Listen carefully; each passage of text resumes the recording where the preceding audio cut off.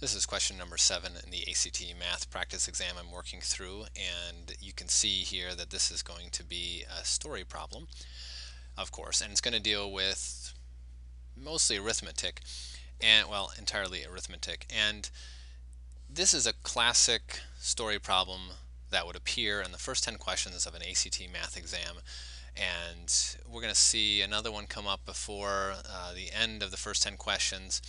But after that, we're going to get into a little bit more of the pre-algebra, algebra 1 concepts, and geometry concepts that tend to come up after question 10. So let's take a look here at this one though, right now. So I'll read it. Harpo purchased a pair of whoopee cushions originally priced at $14 each. The joke shop offered a 25% discount, and Harpo paid a 7% sales tax on the discounted whoopee cushions. How much, including tax, did Harpo pay for both whoopee cushions? Alright, so the first thing that you might notice is that there are two whoopee cushions. There's a pair. So the first step is just to take 14 times 2, which is 28, right? And then the joke shop offered a 25% discount, and Harpo paid 7% sales tax on top of that. Well, let's start with a 25% discount. So if we have $28, and that's what we've got here, is $28, how can we take 25% off of that? Well, 25% itself is not a very useful number to be using in a math problem, right?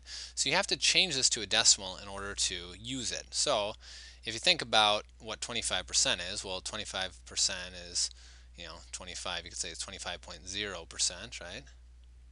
25.0%. And so in order to make a percent into a decimal that you can actually use in an equation, you move the decimal point to the left 2 spaces. So this becomes 0.25, right?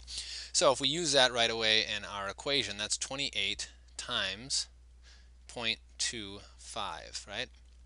And that equals, let's see what that is. We'll just take the calculator and multiply that out times 0.25, and that equals, oops, did I do that right? 28 times 0.25, and that equals 7, right? So that's an easy number to work with, and that's 7. All right, and then all we do is just take 28 minus 7, right? Because it is 25% off, so 28 minus 7 is $21, all right? So this is, this is step 1, and I'm going to call this step 2A, because there's another way that you can do this, and that's by taking, instead of taking 28 times 0.25, or times 25%, you can take 28 times the percentage you're actually going to pay. Well, the percentage you're actually going to pay is 100% minus 25%, which is 75%, and as a decimal, that is 0.75. So if you take 28 times 0.75, I'll just tell you it's 21. So I'm going to call this 2b, and this is just another way to do it. So notice that we skipped an entire step by multiplying it by 0.75 instead of multiplying it first by 0.25 and then subtracting that answer from the original price. We save time. All right. So now we've got 21. So what do we do with the $21 that we've got there? Well, they say that Harpo paid 7% sales tax on the discounted whoopee cushions, and so they want to know how much, including the tax, did Harpo pay for both whoopee cushions. So you've got to include the tax in order to get the correct answer. All right, so 21 times, we could do 21 times 0.07. I'm going to call this step 3A, all right? 21 times 0.07, and that's because 7%, if you take 7%, well, that's 7.0%, and you move the decimal over 2 places, you've got to add a 0 here in order to move it over, and you get 0.07.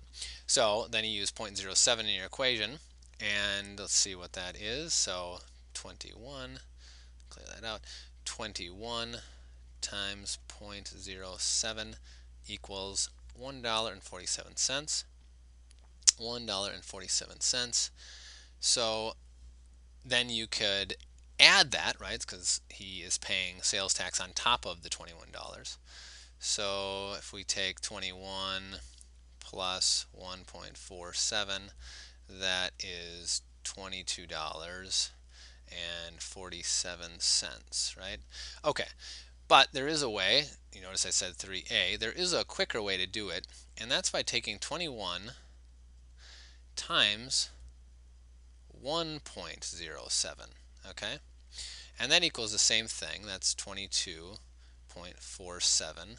I'll just show you here real quick. So just to show you it really is true, 21 times 0.107 equals 2247.